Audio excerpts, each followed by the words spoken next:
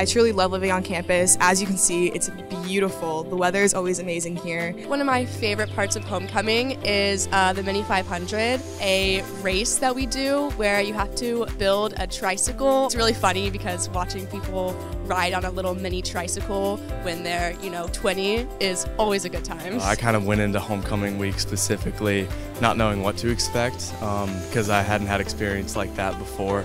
And I was blown away because it was so much fun. I definitely didn't expect there to be as many events and just as much campus community as there is.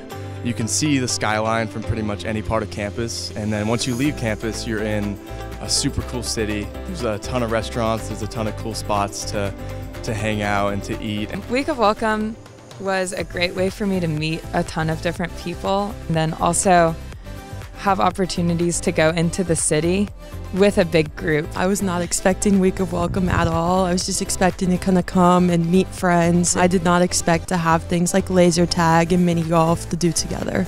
I've also been to some basketball games, which are really exciting.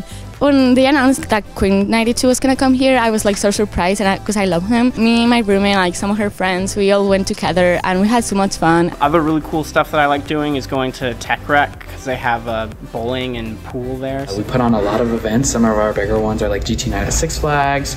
The great thing about Tech is that it really has like a work hard, play hard mentality where like you'll get your work done and then you'll be able to go explore Atlanta or go to some sports games. Go Jackets! Go Jackets! Go Jackets! Go Jackets! Go Jackets! Go Jackets!